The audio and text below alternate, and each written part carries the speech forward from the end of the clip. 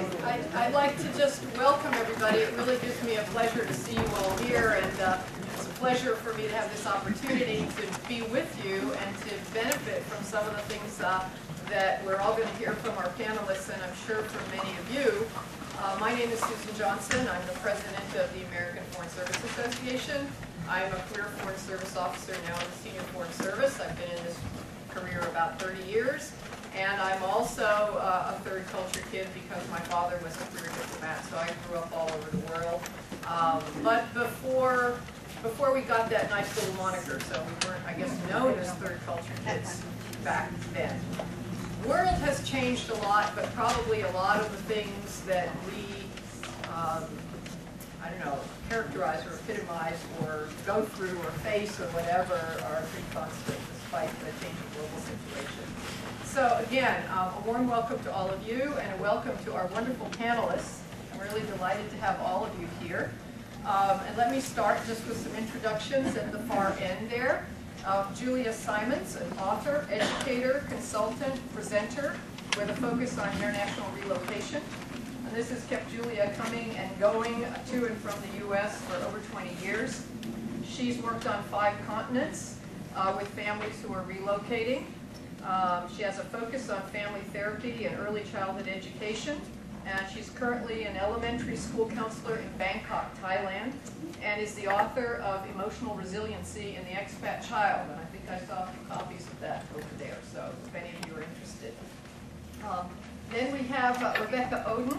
She's been involved in international education since 1970, first as a TCK, then as a teacher working in Brazil, Argentina, South Africa, Oman, Lebanon, and Uruguay.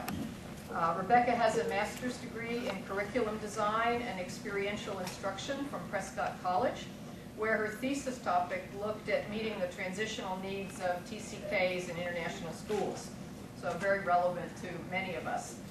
In addition to many years of classroom teaching, she's coordinated programs to deliver instructional strategies to teachers and develop English language learning systems in schools. Then we have Rebecca Grappo, I guess another Foreign Service offspring. She has a master's in education and is a certified educational planner. She's the founder of RNG International Educational Consultants.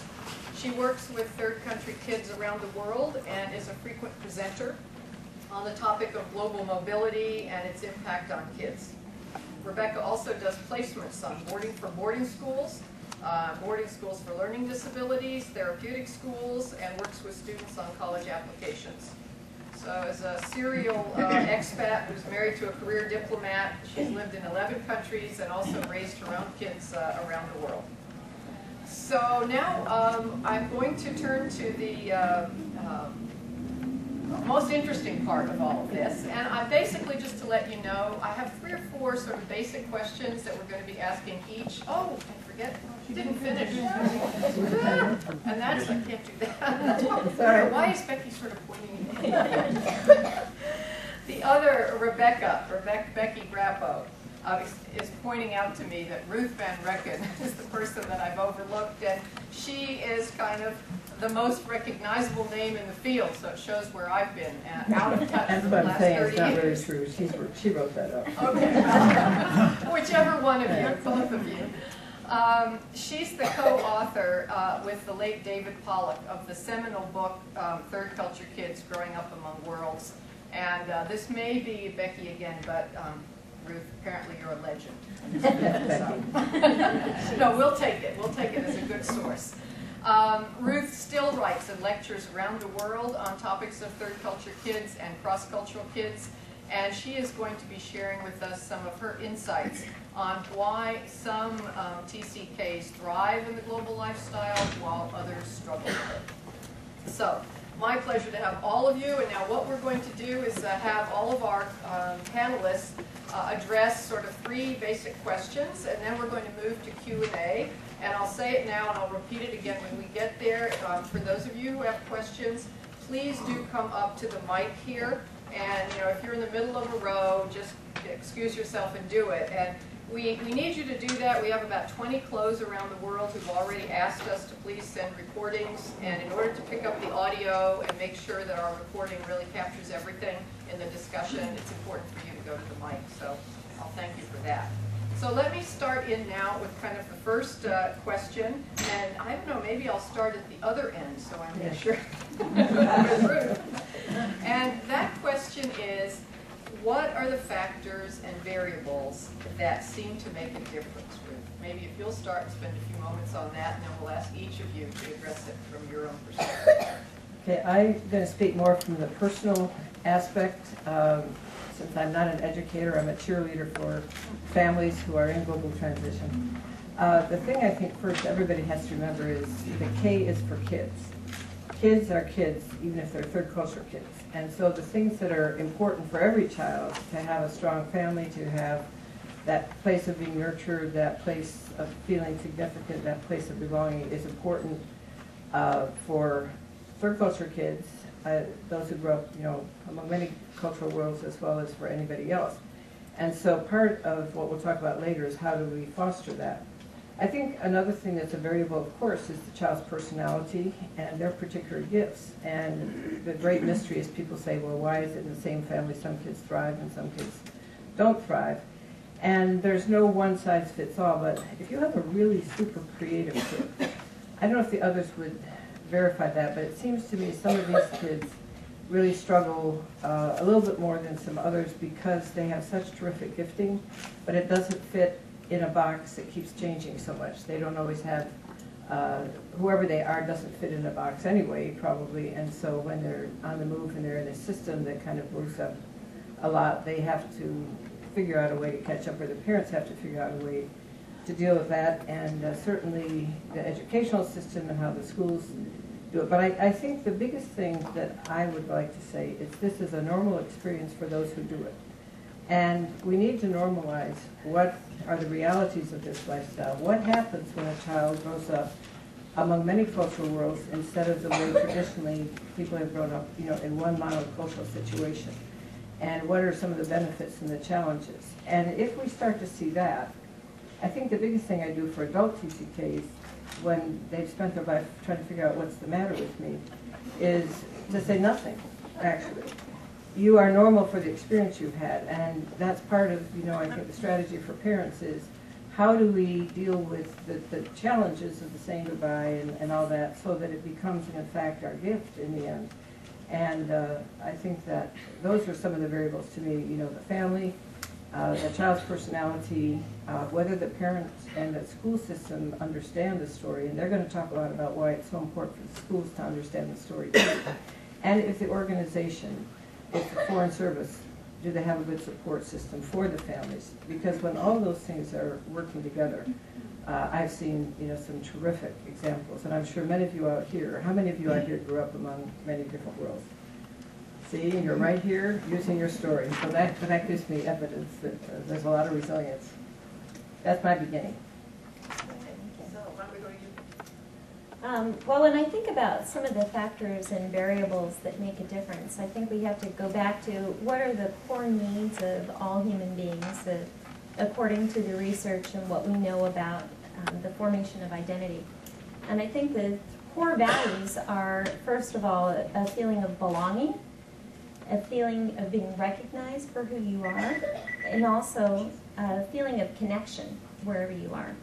So if we think about belonging, connection, and recognition, we realize that when kids are moving around the world, this is kind of a moving target. How can you belong if you don't know where you are or where you're going next? So it's important for us to help them have a sense of belonging. That recognition means being recognized for who you are. And of course, they're always recognized within the family, we hope. You know, that's another family systems question that we could talk about all day. But also when they go to a new school, are they being recognized for who they are? And it's also not only transitioning overseas, but coming back to the United States. Are they being recognized for who they are? I remember my daughter in 8th grade came home one day and she said, "Don't they know who I am?" And I said, "No, honey, they don't." And so, yeah. But anyway, and then the third thing is connection, that feeling that you belong somewhere. and that you connect with the other people around you. And so I think that's really important. So what are some of the things that can affect those things? I want to concentrate my part of the discussion on schools and education because that's my focus in the work that I do with kids.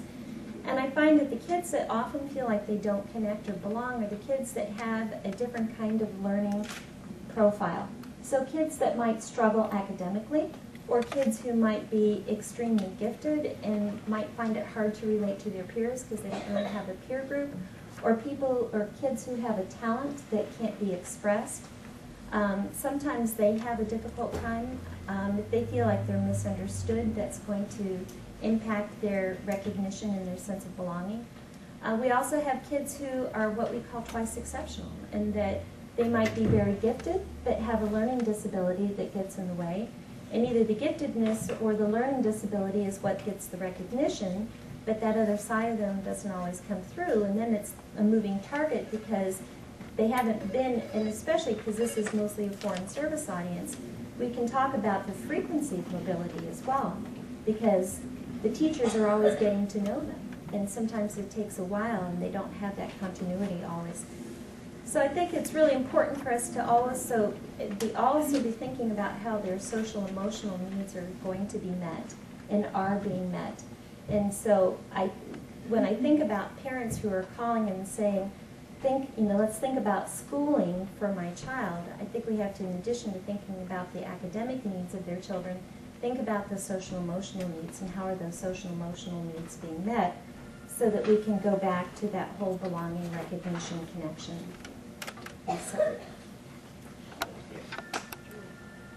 Rebecca, we'll do Becca. We'll go. Okay. We'll try to go so I don't miss one of you.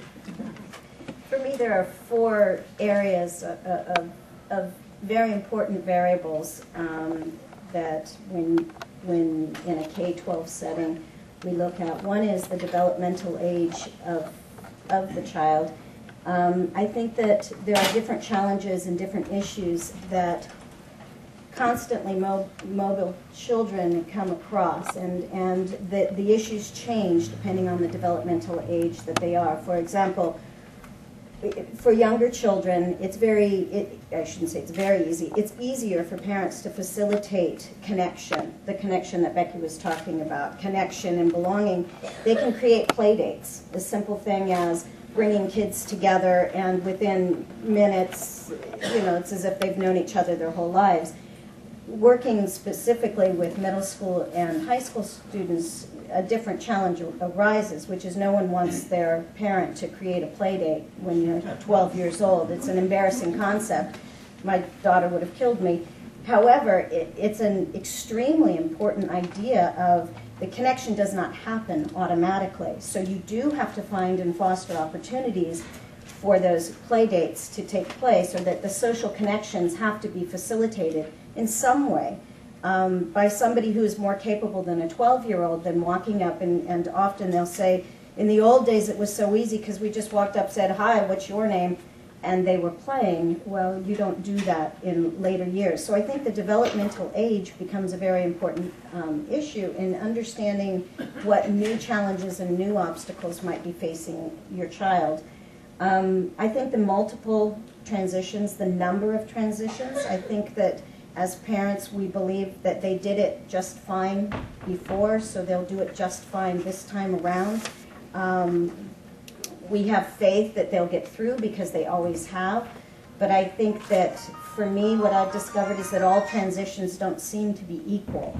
The child who didn't struggle before is struggling this time. Could be connected to that developmental age, or could be connected to just transition fatigue. This time around, it's just something that they're having a more difficult time adjusting to. So the multiple loss of status, the multiple starting over, the multiple fragmented identities that need to be put back together again, I think that multiple transitions can exacerbate some underlying obstacles for students. Family wellness for me is the third of an important variable. How is your family culture situated? Crisis begets crisis, stress begets stress. are you doing okay? Are you capable of being the advocate your child needs this time around? Is this move harder for you than the last one was in particular? School choice is the fourth of those variables for me. It's really important that as a parent you're on top of, is this a welcoming school? Is this a school that's knowledgeable about these issues? Does it have a comprehensive program to address these issues? So those would be my four variables that I think are very important. I just wanted to make sure you realized I'm an American who's had 2 kids overseas, and we've been traveling forever with dogs and cats. But I've been very, very lucky because the world has actually been like a laboratory for me, because I work with very young children and their families. And I think for me the most important thing that I've seen year after year, family after family, is actually the mindset of the little kid that I'm talking about. We all know that if you're pessimistic, you're going to see the whole world that way. If you're optimistic, you're going to see it that way. And for me, that fixed mindset is what makes or breaks how the child relates to their new environment. And a lot of people say that when you're born, that's just the way you are. But as an early childhood educator, if you work with those kids who seem to be so pessimistic and you just show them when their reality is not so dark and so gloomy, you can easily make shifts in how they perceive the world. So for me, the primary focus that we have to do is really work with these young kids as their family starts moving them overseas. And I think one of the easiest ways is we use all those teachable moments. Every time your child is involved in a situation, you can point out the pluses of it, and then they get that kind of I can attitude. And if you yourself are pretty pessimistic, then you need to work on that maybe in order to help your family survive the best that they can.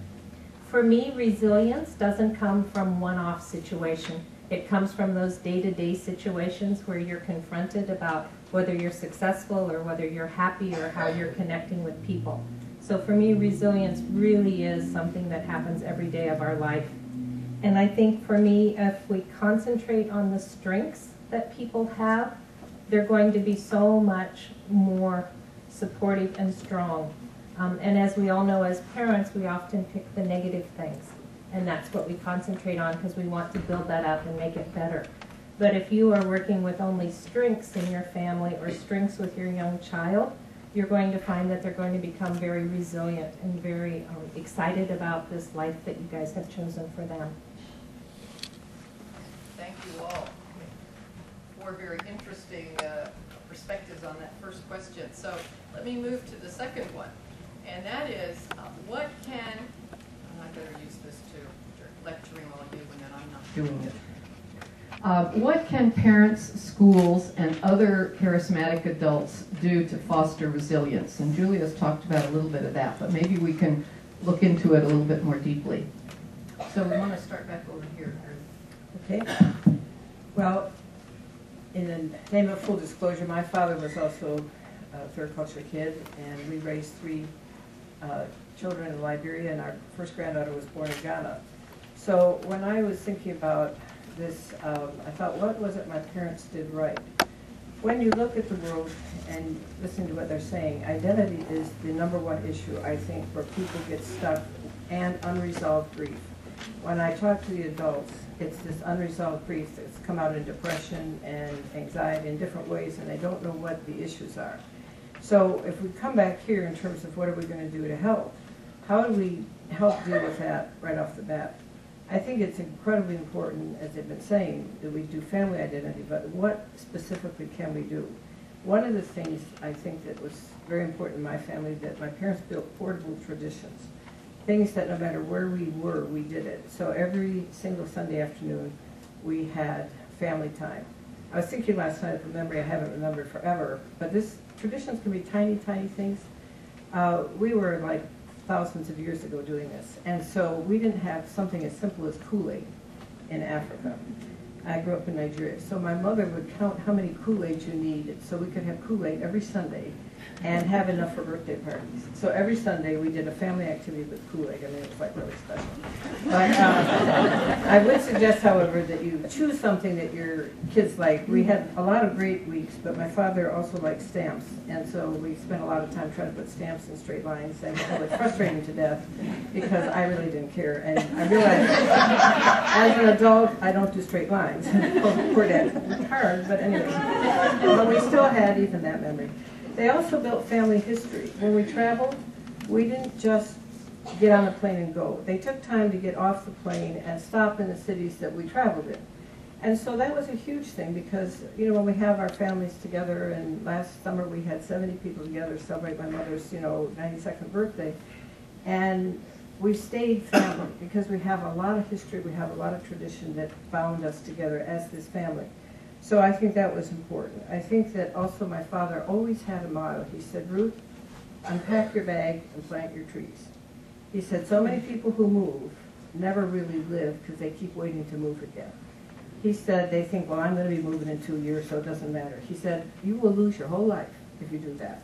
So he said, unpack your bag, plant your trees. If you don't get to eat on that fruit, somebody will.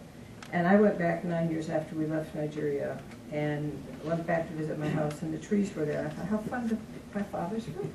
So that was a part of rootedness. And the other thing, we always came back to the same place when we were on home assignment or leave or whatever you call it. And so that was important. I had a sense that my grandmother's home was my home too, that was my American side, and then I had the African side. And another thing they did was they spoke well of the host culture. We say that we have all this global stuff, but I have been in families, may I say, that speak so badly of where they're living. I think, what kind of global vision are you teaching these kids? And my father would always say, don't you ever ask someone in this culture to do what you wouldn't do yourself. I mean, there was a tremendous sense of respect and pureness that I think probably came from his growing up also with children who were not of his culture. They didn't give me pat answers. There's a lot of questions when you grow up and the world's kind of a mixed up place, and I think they really taught us principles that no matter where you are, maybe we don't do something here, not because it's wrong per se, but because we're in a different culture. So we want to respect that culture, but that thing itself, if you're in a different context, you can do it.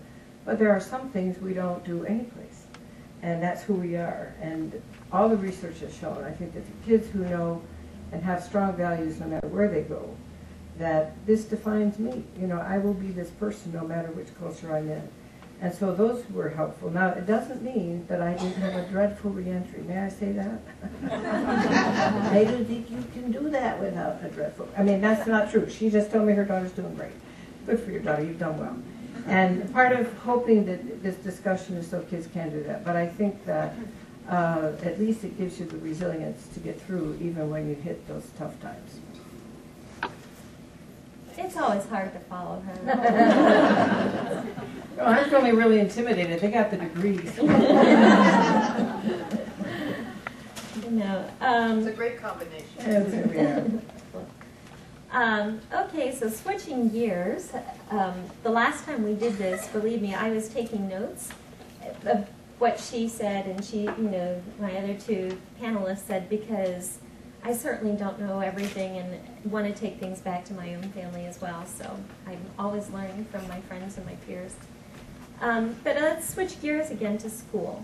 So what difference does the school make? And I think that schools are a really important place that can foster resilience, and not being in the right school can also be a huge detrimental factor to the resilience of a child. So thinking about this, I think first of all, teachers are so important. They are the ones on the front lines seeing kids on a daily basis. So if kids or teachers are attuned to children and their moods and their needs, they're going to be noticing some differences. And I think that, if I would love to write a book one day called The Boy with His Head on the Desk, because what does that really mean? Well, is that depression? Is that anger? Is that a learning disability? Is that I'm really tired? Is that things are going awful at home? What does that really mean? And so there are all kinds of things that I think teachers are the ones who can be observing and reporting on what's happening. If I could design international schools the way I would like to see them run, I would have them use one of the models that we see in boarding schools where they have advisors, and the advisors have meetings where they discuss their students. And that's not normally seen in international schools, but it's everyday commonplace expectations in a boarding school. And the advantage of that is that they're reporting what everybody's seeing in the school and seeing if there's some common threads or some disparities so that they can be thinking about a student's reaction and adjustment to a particular situation. The other thing is that I think it's very important for us to be thinking about the school culture. So when we think about, I think our default position is to kind of go where everybody else is going. And that can be a wonderful thing, but there are kids who are different, and we have to really think about the fit of the school. And even in some cases, whether or not this is a good move for the child. And we have to be open, I think, to thinking about maybe this is not the best place for our child to be right now, but it is great for everybody else in the family, so let's think about what are some of the other alternatives. But to me, school culture is extremely important as well. Is this going to be an open, welcoming place? Is there a culture of kindness? Is there bullying? Is bullying tolerated, or is bullying absolutely not tolerated? Do they have learning support? Do they recognize differences and celebrate differences? Or are they the kind of school that's really great for the kid who's right in the middle, but any outlier is not going to have their needs addressed? So thinking back to the other thing I said, if their needs aren't addressed, that affects their social emotional well-being as well.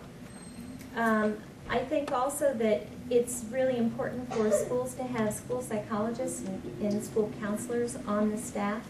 They play a hugely important role, and I think that it's important for them to also make sure that we have that. And then when we have difficulty, what do we do, and how do we address that? In many, many countries, there is not access to good mental health care nor good psychoeducational evaluations to be able to figure out what is going on. I think that it's very important also for kids to have a portable skill or an interest so that they can plug in wherever they go and again make that connection. And a very good friend of mine who's a psychologist, Dr. Robert Brooks, talks about having islands of competence. So in other words, having something that you can take with you wherever you go that is going to make you feel good about yourself and competent and help you feel recognized in not only within the family but also among the people in your community. So much more could be said about that, but I'm going to turn it over to my colleagues here. Fostering resiliency for me is a partnership. It's a collaborative effort with parents and families, with the schools. Because if you look at the research and you speak with kids, they'll tell you that obviously when you take out the societal piece and you take out a first culture piece, what they're left with is the culture of their family and the culture of the school before they get into the culture of whatever place they may have landed at that time. So for the family, I think that an advocacy plan and a following through plan of who are we going to be and how are we going to talk within this family about this move. And it's a lot like what Ruth and Becky were saying, but also to begin to look at the kids in your family and say, who are the sensitive ones? Where do we rewrite the negative scripts? How can we push forward in a positive way with humor? And, when you're not feeling very funny at that particular moment, maintaining a sense of humor is so difficult in the midst of stress and transition. And yet, if you ask people what was their saving grace, they will often say, oh, my parents were irreverent. They were so, they kept their sense of humor. They allowed us to say, yeah, this is really dark, but, there's light at the end of the tunnel.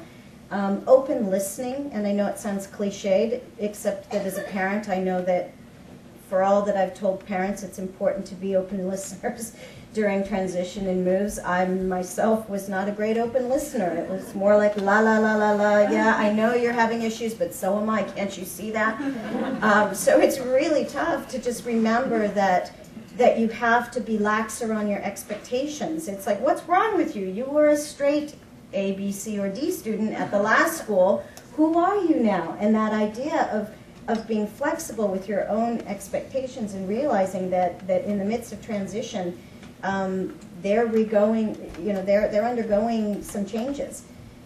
So adjusting your expectations, open listening, not judging, not fixing. If I had a penny for every time my middle schooler or high schooler said, I didn't need the answer, I just needed you to listen.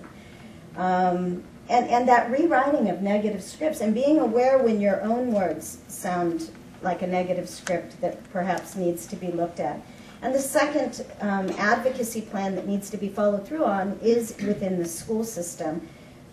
Schools have an enormous negative or positive effect on the quality of a move, an enormous effect. And you end up with kids who have had their identities rocked a little bit, and what they will often say is, well, nobody sees me. And it's very difficult to be seen if you can't see yourself. So that reminding them of who they are and what they're connected to. And in the same time that you're imparting the family identity, you're also imparting an independence and a self-reliance so that they can move forward even from your family, especially in middle school and high school where they need that little bit of time they need to be exploring a different identity outside of the family culture as well. That's the normal developmental thing for them to be doing. And I think that schools who foster that connection and take the burden off the child to fit in and have a very embedded curriculum and way of dealing with kids in transition, which I'll get to, I guess, in the next round because I saw my little son there, about early intervention. So I'll hand it over to Julia. Thank you. Again, I want to go back from the family's point of view. For me, I think so many families have geographic separations, either due to the work, due to, even if they're in the same country, due to the actual work obligations. And for me, I think the most important thing is that communication, open communication between the parents. And I think for me, one of the ways I talk to parents, I always call it cooperative parenting, because the kids have to understand, even if only one parent is there, the voice is of the parents and the action is from the parents, what we're doing, what is best for the family. Because kids get very, very confused if they hear different stories. So I always make it very important that parents are saying the same things and their communication is very open to each other, and then that open communication is presented to the children as a united front. And then I want to talk just a little bit about the community. I think people are at risk. Most at risk are the ones that in their heart or in their head, they really don't think they're very good at doing anything. So if they can tag on to something that they feel very successful, then it's going to go out there in the community and they're going to be an active part of that school, or they're going to be an active part in the play group even. It's that feeling that I can do this. I might be having a little trouble right now, but I can do this. I've been a success before. And I think one of the key things that all global nomads need to do, I call it those photos of pride. And for many of us as moms, we have a refrigerator we throw things on, and that's pride. That's wonderful. But I say we need to bring that pride out into the community with these global nomads. We need to make sure that the school's aware of their other things that they've done that are wonderful. We need to make sure that the community centers or wherever they have adults that would sing their praises get the information about the kid. We also need to make sure, of course, all this stuff goes home to the extended family, so these people will talk highly of their certificates they've seen or the photos that they've seen. And for a lot of the families I work with, there's key people that work in their home environment, maybe a driver or a nanny, things like that. And I always say, let those adults brag about your children. The more people that can talk positive about your kids, the more your kids are going to feel great about things. And that sense of belonging and connectedness is what's going to help them move after move. And I think sometimes we don't realize that the families actually might break down. And when a family does break down, especially overseas, that's when that wider network of people step into place and make it where something that could be very devastating is actually just something that the whole family moves through. So I always end up, when I talk to parents in a large group, I always make sure I say one sentence, and it's strong families build strong kids, and strong families share traditions, and they share family rituals, and they have regular family celebrations. And for me, if you have that strong family thing, and you take it to the community for those other adults who love your children, then your kids are going to benefit. Thank you. Now to our final question, and I'm looking forward also to hearing from all of you. Thank you, Steve. So I need to remind me. I got used to the new high-tech ones that you all have. The last question that we have here for our panelists, and then I'm hoping to hear a lot from the audience. How can we identify risk factors so that potential problems are minimized? Okay, well, I want to make a point that it was almost the very goodness of my life that kept me from being able to deal with the challenges. Because I felt like to say there were any challenges was denying the good. And so I was fine in high school. I was in the States, my parents were overseas. I was fine in college. It was when I got later on in life that I found there was this place of silent depression that nobody else would see, but I knew, and I couldn't understand why it was happening because I had no reason for it. I had this great life, and I did have a great life. And so I was 39 before I began to do some journaling, trying to understand this other piece. And it wound up being the book Letters Never Sent, which started all of this for me. But that is, I think, a long-term common challenge that people have. From the cross-cultural part, we have the identity, but it's from the mobility part that we have, I think, the losses. It's a chronic cycle of separation and loss. So you have to really think seriously about how are we going to do this. And probably the greatest risk factor I've seen that I didn't have any language for until I was doing my journaling in ways that happened was I realized I was encouraged to death, but I wasn't comforted. And a therapist wrote to Dave Pollock and said that was one of the main things that she saw among the TCKs that she would counsel was that they had not known what comfort was. I went to boarding school at 6, and I missed my mommy, and everybody's like, "Oh, well, just think about." So I'm thinking about it, And some kids don't have any mommy. Okay, that's good. So you're trying to be happy because you got a mommy somewhere. And like don't we say things? Just think about the next place. Just think about. Just think about. Just think about. And even when I did letters, there's a line in there, why is what I know so often so out of line with what I feel? And there was one reviewer who said, this destroyed the whole book. She had absolutely no reason to feel the way she did. She had a good life. And I thought, I know, that was the problem. I did. And so I didn't know how to deal with it. And I think one of the things that's really important, if we think about loss, anytime you have mobility, you're going through a cycle of transition. You need to know what that normal place is, the involvement is and what leaving is all about. And how do you leave well? Because so often we don't leave well, and Dave Pollock developed a raft where you reconcile, and then you affirm, and you say farewell, and you think destination, but too often we think ahead, and we don't go through the process of properly saying goodbye and not having closure. And then, of course, for some of your kids, they're just ripped out overnight because of a diplomatic thing or a, political thing. How do you even help them say goodbye later? That is a critical thing so that you can deal with your losses now. And what I want to tell you, if you don't have anything else, grief is a sign of the good because you do not grieve for what you do not love. If I had not loved Nigeria, I would not have missed it, right? If I didn't love my parents, I wouldn't have missed them. So it is not a negative. So that's the first thing I would say is understanding how you deal with grief as it's happening, and it's a normal part of the process. There's ways we do it. We mourn things so we can go on. That's what a funeral does. We can go on. But the other thing is sometimes people shouldn't move, just like Becky said. There are friends of mine who have a child who has some extreme learning disabilities or challenges.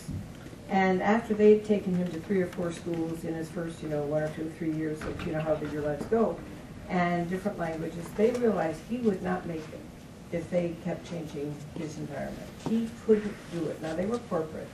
So at great loss, financial loss, and perks and all the rest, the husband chose to localize. And people say, well, I can't do this and that because, you know what, you can. Sometimes there are kids who can't make it. They have a physical disability or an emotional disability or learning disability, and that child needs some sort of stability, and that's the way it is. And those friends, they localize, they put their child in a school that had the needs, just like Becky said, they chose a school that could meet his needs. The kid's through college, he's got a girlfriend about to get married, and they're off running around again. They're in Dubai now. And so they took that season for a time. And so I think that we have to realize we can make choices. But one of the biggest things, if you don't want your kid to be 39 doing their journaling, is, you know, my poor mother got exposed to the world. But anyway, help them through the process and help yourself through the process, because the reason it's hard for us is because it's a grief for us to lose the places that we love. And so we do it together as a family. But do it well, cry well. It's not a thing to cry and then go on. Great, thank you.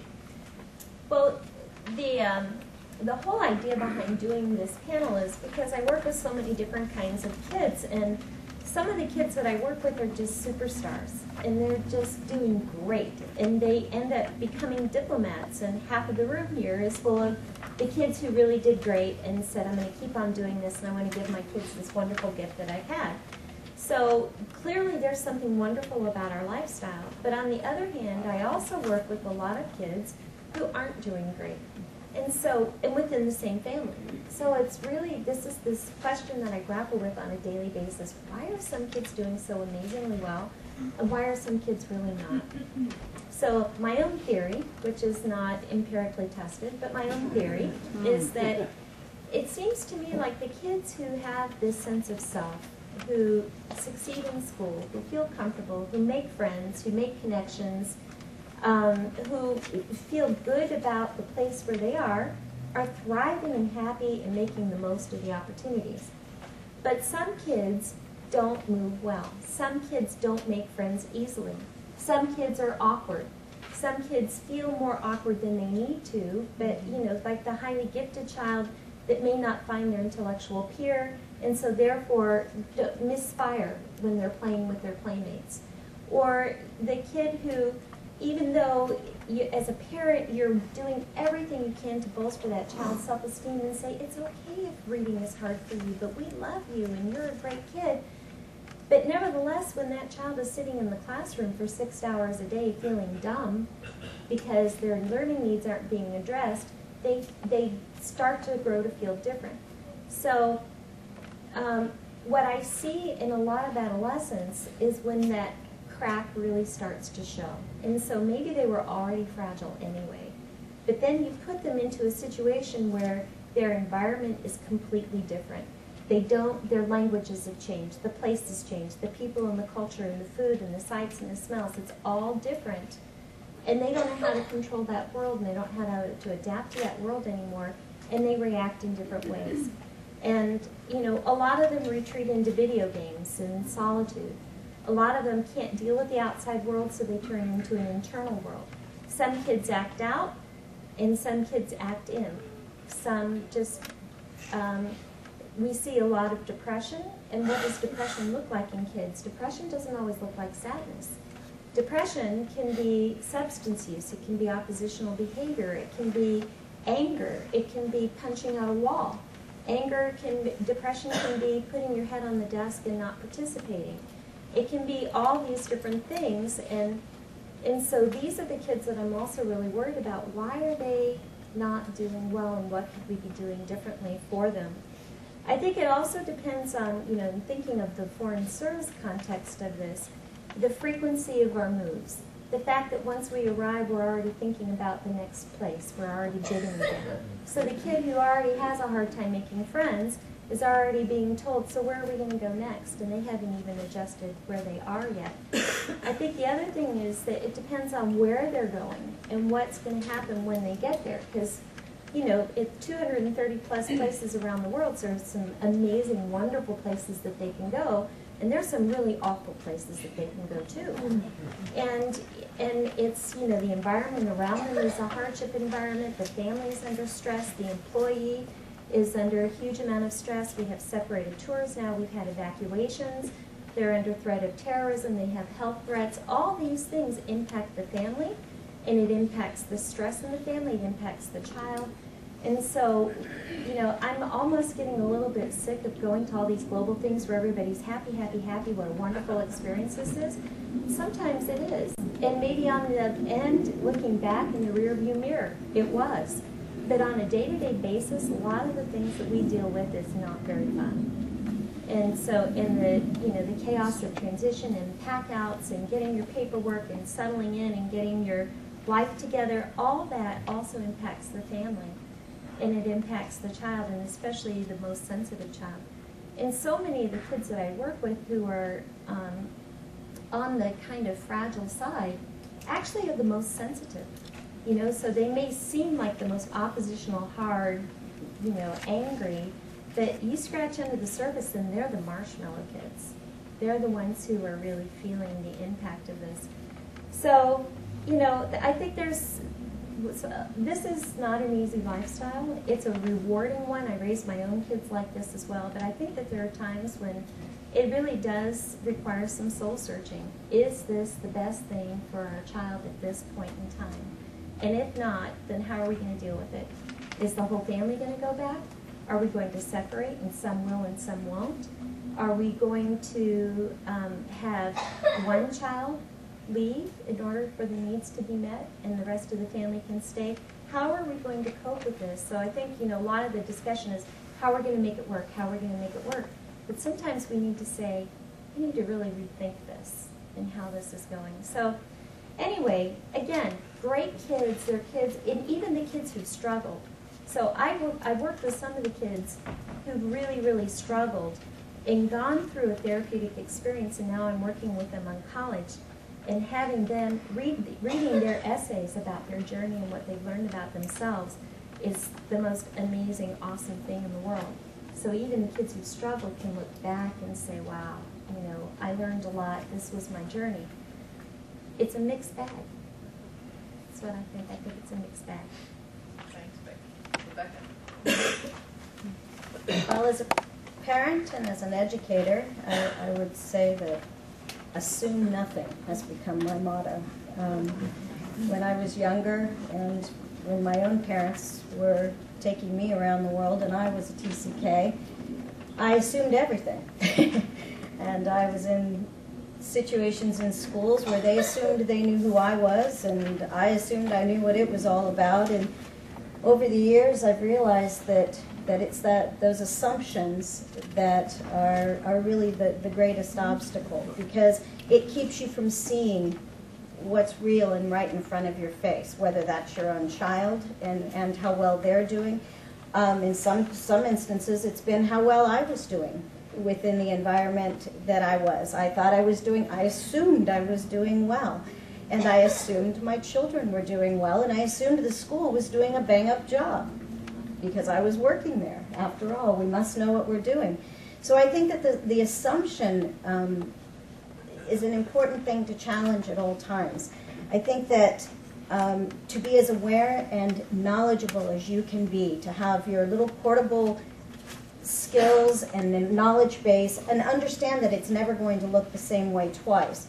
So to understand how children do develop, so that a lot of things that I thought were my child being crazy turned out to be middle school, and I even taught middle school. But when it was my own child, I said, you know, what's happening? And so to be aware of the developmental norms and to know what is normal and what is a red flag. And the red flags are often there. We just say they will adjust. They'll get over it. They'll get through it. In my experience, they might appear to get over it, get through it, and move on. But as Ruth pointed out, it goes someplace. And I think that it's our job as the adults in their lives to be as aware and knowledgeable as possible, and then to take our knowledge and of our child and take it into the school arena and let them know. Because what I find is, to be on both sides of that fence, often parents don't share their own profiles with us.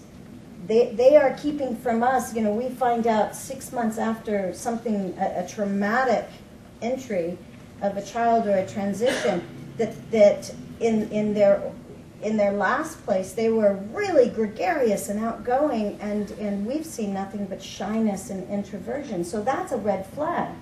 How did it not progress in the way that was recognizable to anyone? So I think as much information as you can share with the school about their personality, about their academics, about what to look for. And parents often feel like that's not their business, but it is your business. You're an advocate for your child, and you want the school to carry that advocacy through for you. I think in terms of what the schools can do, they should have a really comprehensive ability to profile your child. As your child comes in, not only should it be the welcoming that a lot of schools have, transition in, transition out, but it should be an ongoing monitoring within the classrooms, within the teachers. As Becky pointed out, teachers should know your children.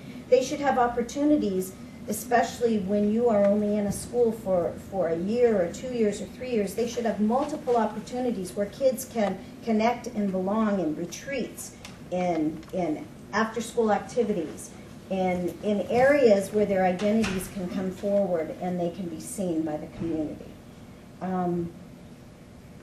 I think most important for me is that often people talk about transition as being an adjustment.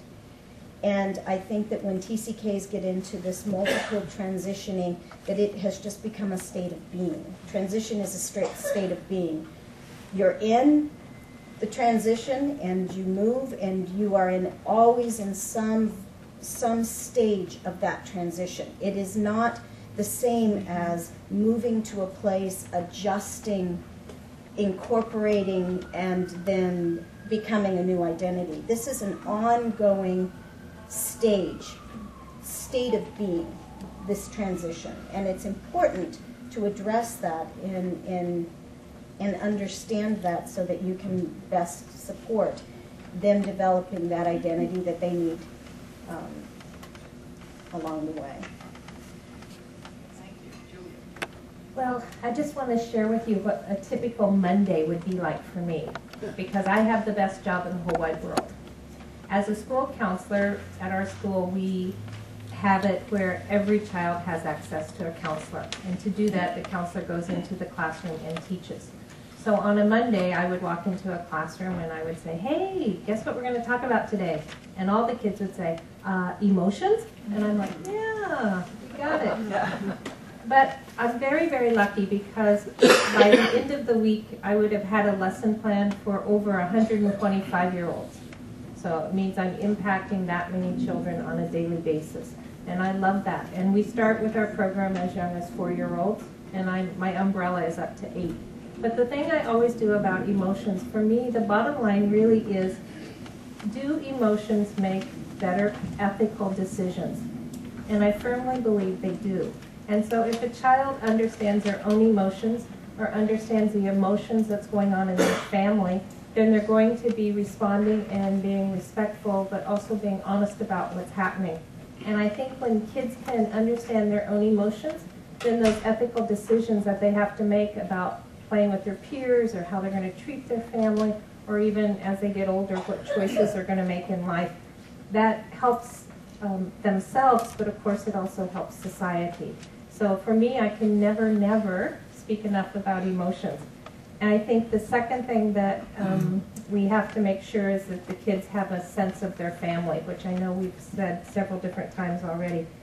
You know, your family has to have something that the kids latch on to. You might be the family that reads, or you might be the family that always has angel food cake for birthday parties.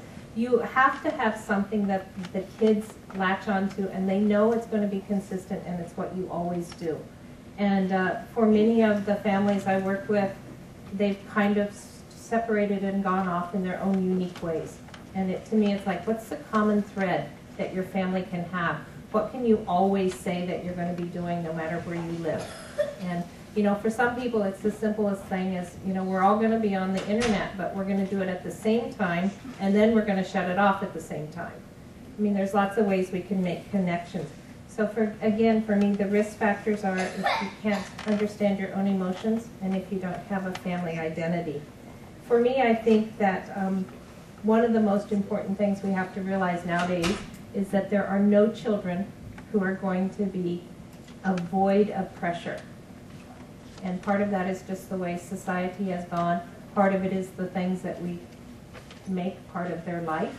And so for me, families have to be aware that no matter what time of the cycle, as Rebecca talks about, that it's possibility that things might either become pathological or they might become wonderful.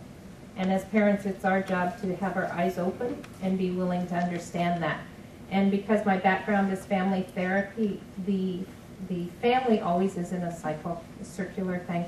And what happens often is it's not made to run smoothly. So you will have, if you have a family of 4, you'll have 3 thriving and 1 with a hiccup. Just as soon as the hiccup's over, then someone else will get it. So I think that's why a lot of us have gray hair. But for me, again, you know, I do push the emotions and I'm well aware of it, but I think a lot of times the work I do, especially because of the young kids, I impact their parents because we end up talking a lot about the parents' own emotions too. Well, thank you all very much. I just heard, I'm sure we all did, I certainly heard wonderful things from each of you that I wish I'd heard, 50 years ago, but here it is. Ruth, I loved hearing that 39. I think I hit that at maybe 37. So. And I loved hearing, Julie, about the link between ethics and emotions, because when you think about the basic things like honesty, respect, fairness, responsibility that we look for as humans, those all are connected to emotions. And too often we think about ethics as an intellectual exercise and we don't think about the link to basic human, universal human emotions. Anyway, my pleasure now to sort of open the floor to questions. I see Tim Towle arrived late, so you didn't hear all the ground rules, Tim, but one of them is if you have a question, you have to come up to the microphone because we've got clothes around the world who'd like to hear everything. So if you do, please do come to the microphone and put your question. Thank you. I'm sorry I missed the beginning. I'm Timothy Towle, 31 years in the Foreign Service. Am I on the air? I hope so. Hello, world. Patrick, is Tim on the air? Patrick, I'm on the air. And I'm sorry I'm late. I came in the Foreign Service in the Kennedy administration, retired in the Clinton administration. Before that, I was a school teacher for 4 years while going to graduate school. And here in Washington, I was chairman of the board of the Lab School of Washington, the best institution in the United States of America for learning disabled kids. My son, who's smarter than I am and better looking than I am, has learning disability. Reading his thank you letters and notes to me is like breaking the Chinese code. And I'd like to apologize to you because I'm going to be a happy person after we shouldn't analyze all the negatives. And maybe it was the post I was sent to. We started out in Brazil.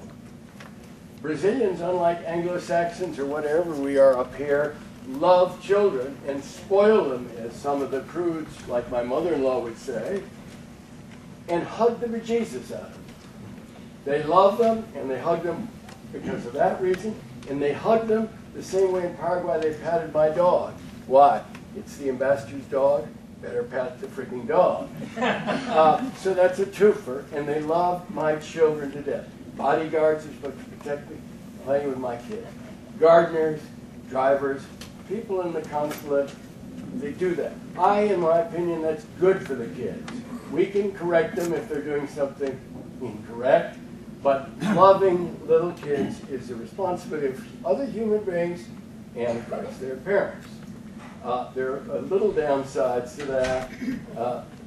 Easter Bunny was cooked by the gardener because the Easter Bunny was eating the flowers. We had to lie. Never lie to your children. Yes, you do. Gatsby the bunny died. He went to heaven. He was not eaten by the gardener.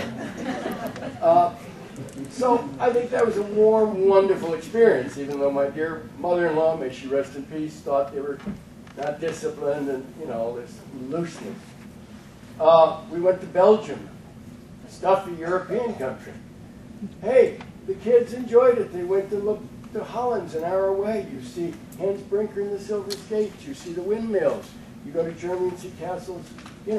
And I was covering non-European issues, so I could go through 5 receptions, say hello to the ambassador, do my job in 5 minutes, and go out the hearer's door and be home to read to my kids, hug them and tuck them into bed, and take them skiing in Switzerland, not out in Whitetail or whatever's out here. So my point is that that is great for the kid. Same in Cuba, where our president and I saved Western civilization by defeating communism. Everybody, Cubans love my kids. They hated us imperialists. We were living bad times. I'm against evacuations, and I would rumble with that great diplomat, the Honorable Ron Spires, son of a gun, who was taking everybody out there the instant there was a tom-tom in the bush. What's the question? There's no question. I'm making a happy point. That the danger is when you come back to the United States. Says a little 8th grader comes home and gets stuffed in a school where all the little girls, and there's nothing nastier than a 7th and 8th grader, with all respect, their parents, and they're bitching and complaining because they don't like foreigners. And these are outside kids. So the United States and being home is the problem. Overseas is not the problem. Well, we did talk about that. Yes, many of us. Thank you. So other questions? Hi, I'm Susan St. Rossi. I'm a Foreign Service spouse. I'm also a clinical social worker and have had a private practice in 3 of the 4 countries we've been in since we've been married. I have a couple of, as you all were talking, I had a lot of thoughts. I work mostly with adults, but also with families. Just 2 thoughts and then a question. One is, or not really thoughts, just suggestions. One is, many adults don't understand the process of grief. When you talk about grief, it's like, what is grief? I didn't know what grief was until I went to social work school. So just a recommendation, Elizabeth Kubler-Ross, read the little tiny book that she wrote on grief. What's the name of it? On grief or something? Yeah. On dying. It's not about dying, it's about all kinds of grief. Secondly, back to the idea of optimism in children. Martin Seligman at the University of Pennsylvania is a famous psychologist who's been studying happiness and optimism. There's a book called The Optimistic Child, which is not about foreign service or overseas life, but it's exactly on target when you talk about how to get your child to be more optimistic. He's also written books for adults about optimism and resilience. Thirdly is my question, and that is, we talk about red flags. And actually I have a comment about this too, but we talk about red flags. What does red flag mean? I just want to remind everybody who's here, who's in some kind of foreign services, that we do have regional psychiatrists who one should not be afraid to go see, and who are very helpful with dealing with issues related to children, who can arrange medevacs if you're not in a place where your child can be tested. And I encourage everybody to use those. My question is, what is a red flag and what does one do about it when you're in a country where there is very little mental health care? And I'll leave it to you. Or ones of you. Red flags can be all kinds of things.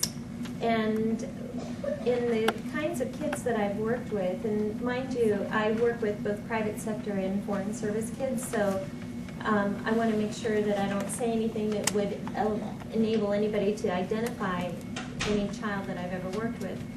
But in generalizing, the red flags sometimes are really hard to find. Because they're, especially when we think about so many of the kids that we know that grow up in this lifestyle, so many of the kids that we know are very polished. They present well, they interact with adults well, they are very sociable, they're poised, they're educated, they're sophisticated, they look great. But that doesn't mean that what's happening inside is also great. So the red flag is really, really hard to find. And I think that could be the topic of an all-day seminar. You know, how do we know this? And so some of the kids that I've seen on the outside, everything was great. and then something dramatic and dreadful happened, and nobody saw it coming. I think that, you know, it's one of the things that I'm really aware of and thinking about when I'm listening to a story is signs of depression and anxiety. It can manifest itself in a lot of different ways. I see a lot of cases of kids with ADHD where it really is, the distraction is not really the ADHD, it's the depression and anxiety. And so there are a lot of misdiagnoses with people who are too fast, too quick, who don't pay enough attention. And then there are the people who overtly get your attention with the red flag.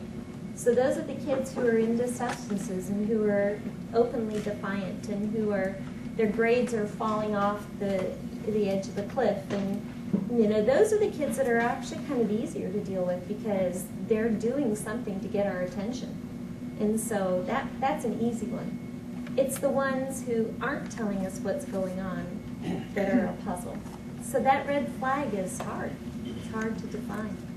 I would add that with middle school students in particular, you've known your child, you've known how they've adjusted to schools in the past.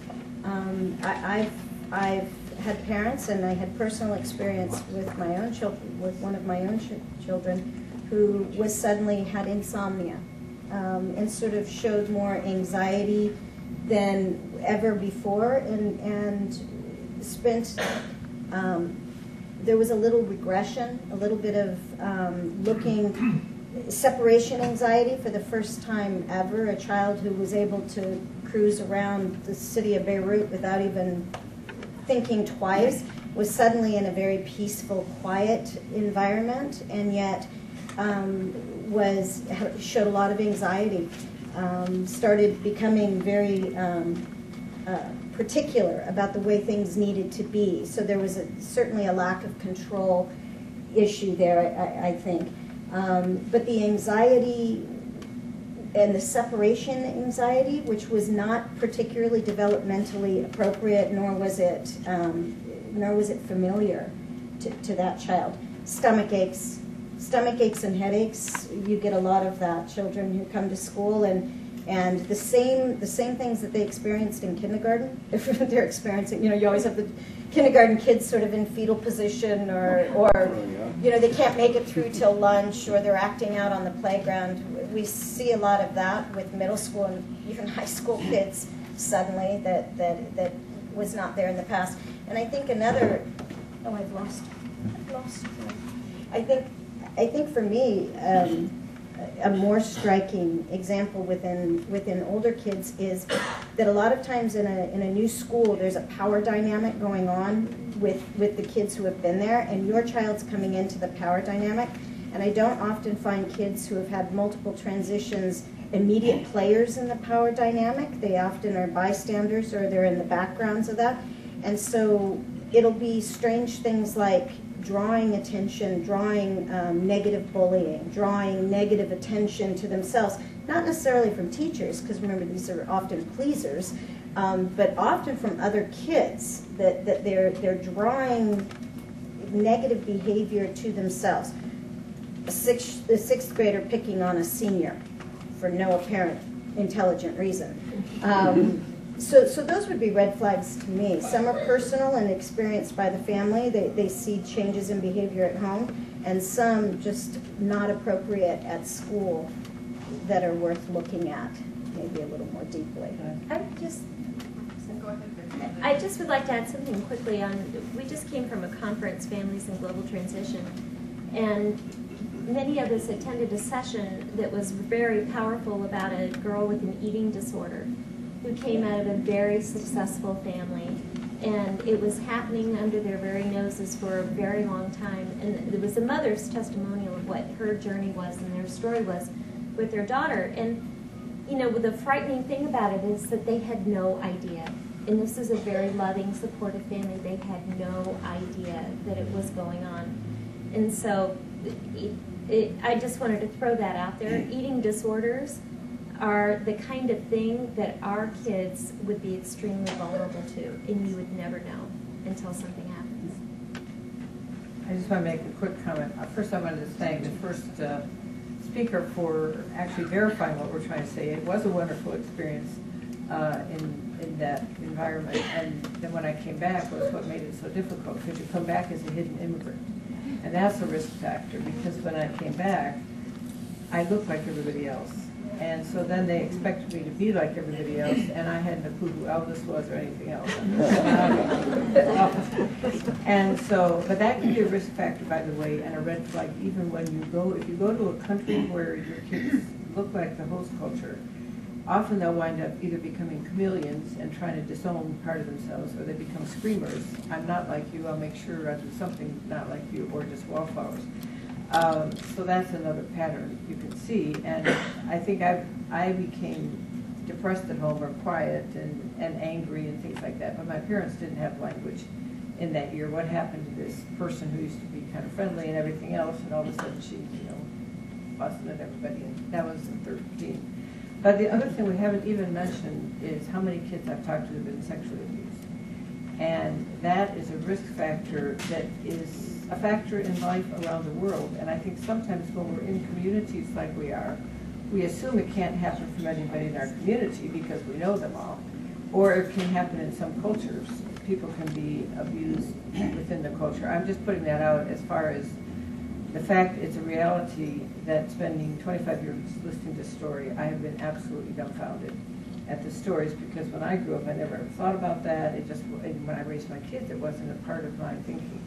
But, for different reasons, if you have any signs, maybe your kid's afraid to go over to that person, or something that would just be, again, normal life happens, even though it's, that's just a place to think about, that your children are not invulnerable. So you want to be teaching protection there as you do any place else.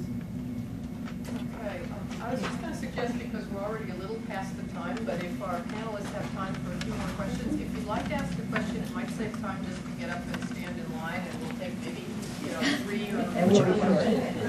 We'll be short. Short? Yeah, we'll be short answer. Love that. Okay. Okay, thank you. Hi, I'm Hala Buck, and a couple of things. I'm also an integrative art therapist, and one thing I find in the therapy community, they're so misinformed about TCKs, and they're so easily misdiagnosed. So I think trying to educate therapists and counselors in the States and overseas, but also in the States, is so crucial. The other thing that wasn't addressed, and I'll just throw it out, I'm writing a book about it right now, is when the mother, like me, is from another culture than America. And that adds another dimension to the struggle for identity for the kids. So I think that's also something that we haven't really discussed in the Foreign Service community. And I'll let you talk. I have lots of ideas about that. I would call it the growing cultural complexity. And we need to start looking and applying lessons we've learned in the strict TCK model to some of these other things. If you look at President Obama, he is not only an official TCK, he's bicultural, he's biracial, he went to school in a different language, he's domestic TCK, and he's minority. And when you put those 6 ways kids can grow up cross-culturally all in the same person, we have a whole nother discussion for the next That's a different That's a great question. You're absolutely right. My name is Stan Petrowski. I'm director of ECS, Employee Consultation Service here. And a couple of things I was wondering, but first of all, I want to thank you. I was thinking how fortunate that we are to have your experience and your willingness to understand. Since I got here about 8 years ago, we've worked with literally thousands of kids. We manage 1,600 kids who have learning disabilities, very mild to very severe. Becky and I work very closely together on really pretty challenging cases. We're not really here with kitchies yet, but what I wanted to say was that we're confronted with this on an ongoing basis. When you mentioned child sexual abuse, we manage with RMOPs, the child sexual incidences that occur, and they are real and they do occur, but we try to be very sensitive with them and to do the best that we can. Here's my question. First of all, I think that adjustment is a process and not an event. doesn't happen, you know. I just got back from Haiti after an on-site visit there, and I was struck with how difficult it could be because people go to work and they go home, and they're in the compound and they don't go out. And I visited the school, and the school is fine. The teachers there are wonderful, and they want to help children, but kids live an hour away. So here's my question. You're a parent, and you're going to Haiti, and you know how tough it is. How do you tell a 4-year-old, an 8-year-old, and a 16-year-old? I've had lots of experience with this. For me, it was easy talking to my own children. I just have 2, and they've been on the move, or they were not even born in the U.S. That was much easier to tell them about the reality of life. What was hard for us was when I would overhear them say things like, "Oh, Grandma, the guy with the machine gun on the school bus." So for me, it wasn't my actual children, it was the extended family that we had to convince that we were making choices that were driven on what was in the best interest of our family and what we were choosing to do. And you know, the kids that are under your umbrella right there with you, as parents, you can sell them almost anything. It's those extended family members that are hard for me. I would say something a little different, and that is that I think to have an honest discussion as a family that would be developmentally appropriate, so you treat the 6-year-old different from the 8-year-old from the 16-year-old in the amount of information that they can process.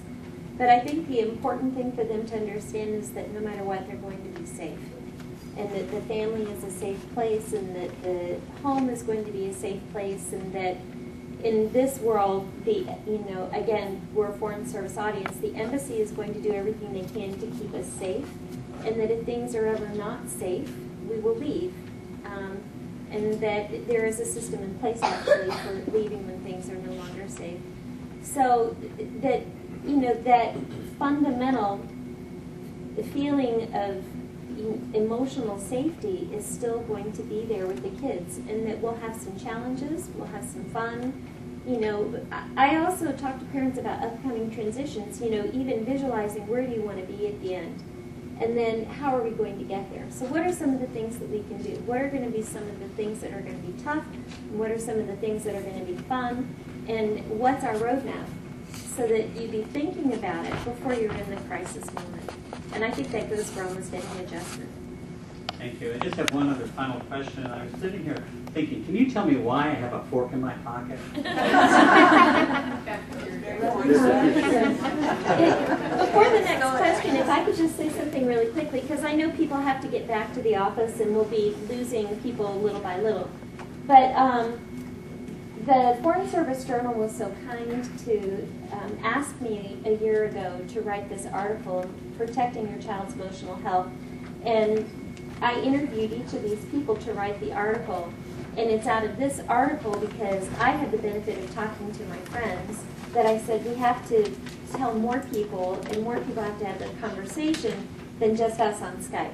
So anyway, this article was published last June, and Ed Miltenberger just went and made sure that everyone here has a copy. I don't know if it's a photocopy or the original journal, but it's the one that has Latin America and the U.S. finding the right fit.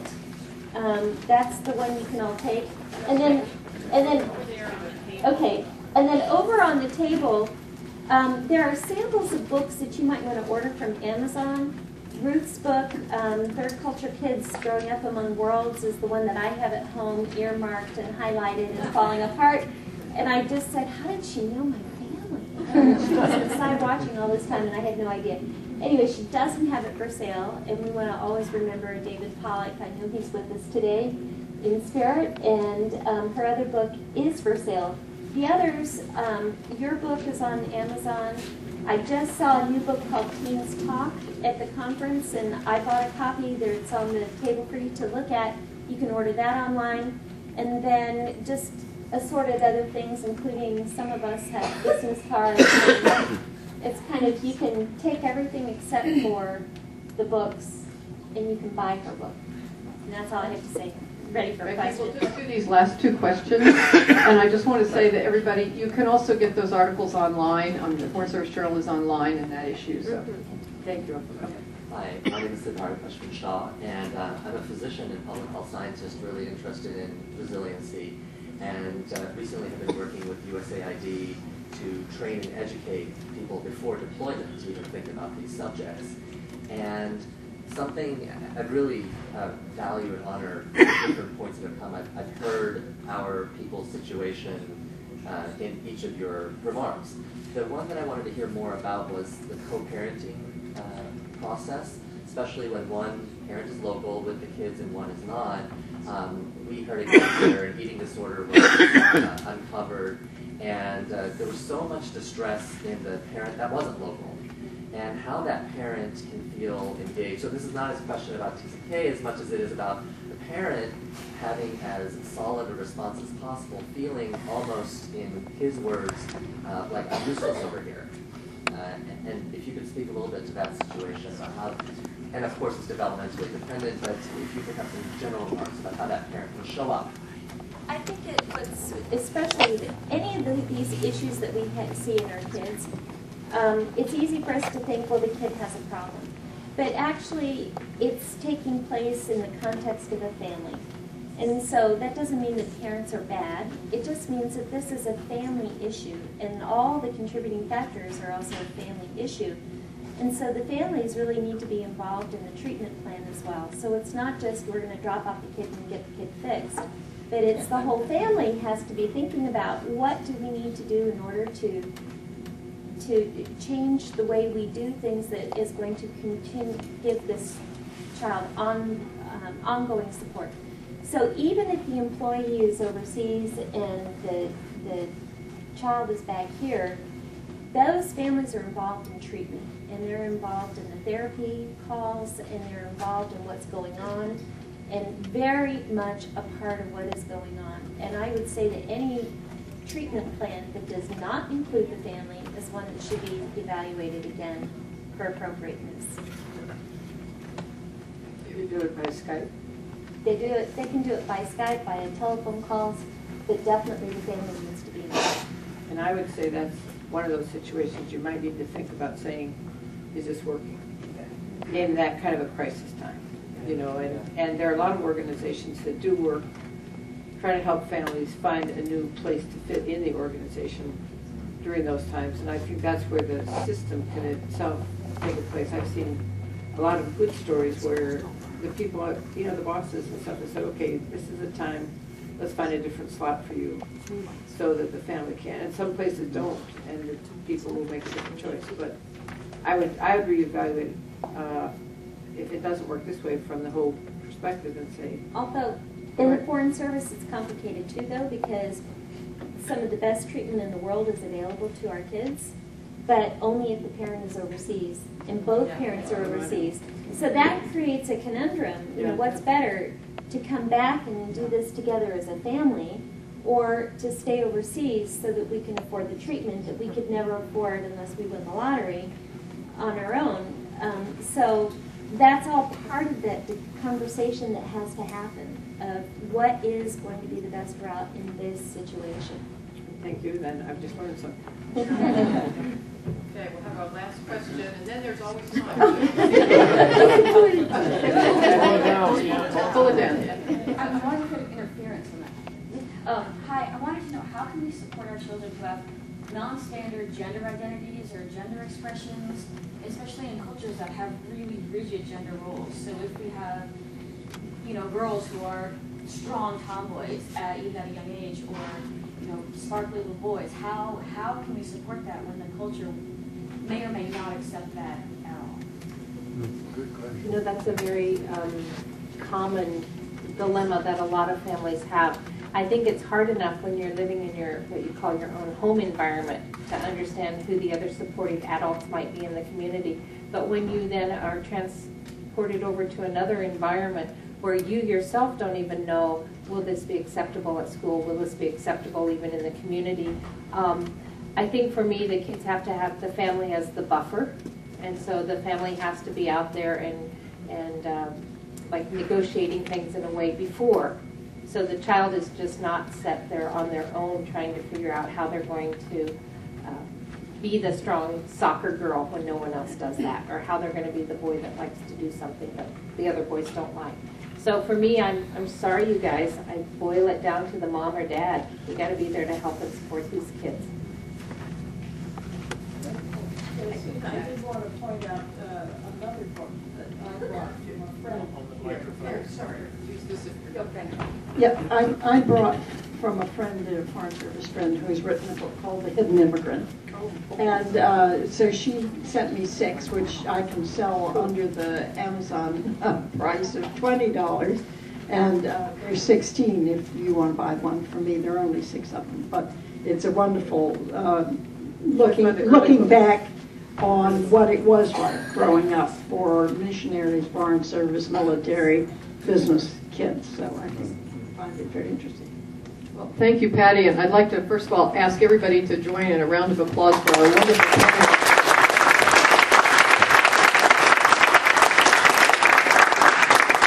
I'm really delighted to hear, this issue sort of addressed, at least in this group, but I'm left with a question about how much it's really needed, and I hear AID is doing something. I don't know really actually what state is doing or not doing in terms of offering some of these insights to parents in a more systematic way as they go overseas. So that's a question you've left me with here at AFSA, so we'll have to look into it. But thank you again, and thank you all for being here and your questions and your attention, and anyone who would like to look at the materials or purchase any, please step right up.